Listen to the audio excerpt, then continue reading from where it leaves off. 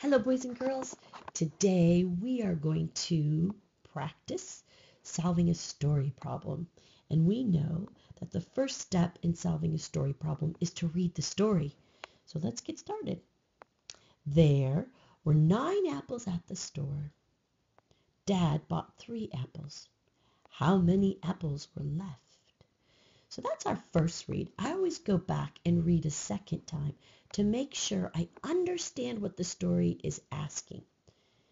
And I also try to visualize it as I read. So there were 9 apples at the store.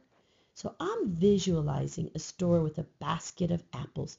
And in that basket, there are 9 apples. I'm thinking red apples. Now it says that Dad bought 3 apples. Well, when someone buys apples, they take them away with them. So this is my hint that this is a takeaway or a subtraction story. So I'll need to remember that when I show my thinking. Here, it asks how many apples were left. So I'm trying to solve for, after Dad buys 3 apples, how many are left at the store?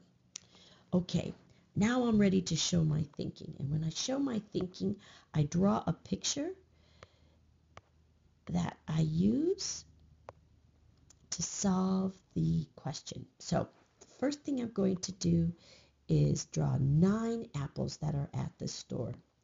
So I'm going to draw 1, 2, 3, 4, 5, 6, 7, 8, 9. Now these apples don't have to be perfect. We know it is not a drawing project. This is merely a project where I want my items to be clear enough so that I can count them to answer this story problem. Okay, so those are my 9 apples. I have 5, 6, 7, 8, 9. That takes care of this part of the story problem. Now it says that Dad bought 3. We talked about buying means to take away from the store. So, how am I going to show that? I'm going to show that by putting an X through 1, 2, 3, because that's how many Dad took away. And now I'm ready to solve how many apples were left. Well, I'm going to solve that by counting how many apples I see here that do not have X's. And I see 1, 2, 3, 4, 5, 6. So 6 apples were left at the store. Now, when I write my answer, it should be in a complete sentence. And I know I can look here if I'm not sure how to spell words like apples were left. But the first thing I have to do is write the quantity or write the number. So my answer is going to say 6 apples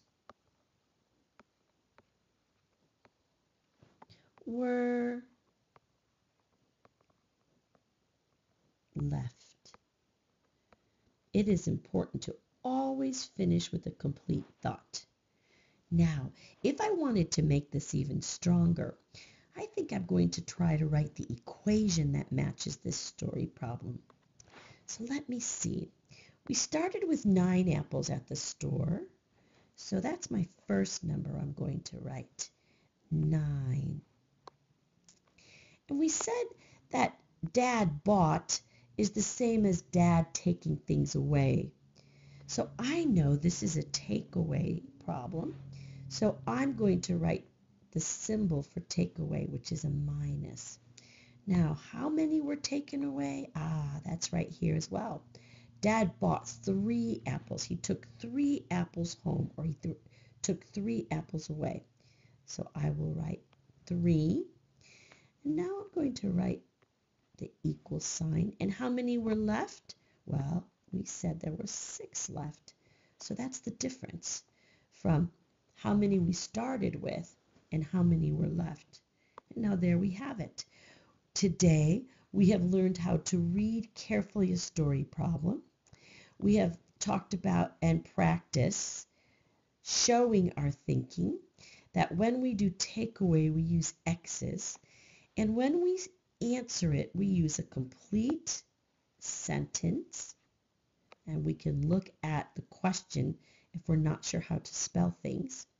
And then we also talked about how to write the equation to match the story problem. I hope this helped, and I hope you enjoy solving lots of story problems in the future.